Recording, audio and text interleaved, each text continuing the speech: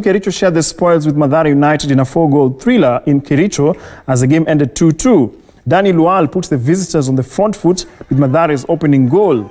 The response was swift from the host team as Wilson Anakea leveled matters before the end of the first half. In the second half, Mathare restored their lead after James Kenyanjui, who was involved in creating the first goal, turned scorer in the 53rd minute.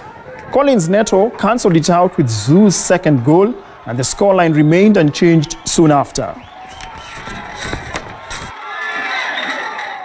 Kama team, game by game, but kama officiating ni kama hii, then inakuwa ni shida sana katika Premier League. Because last week kuna coach ali complain kuhusu referee. This week today nimejishuhudia. It's really bad kwa officiating ya leo, to be honest.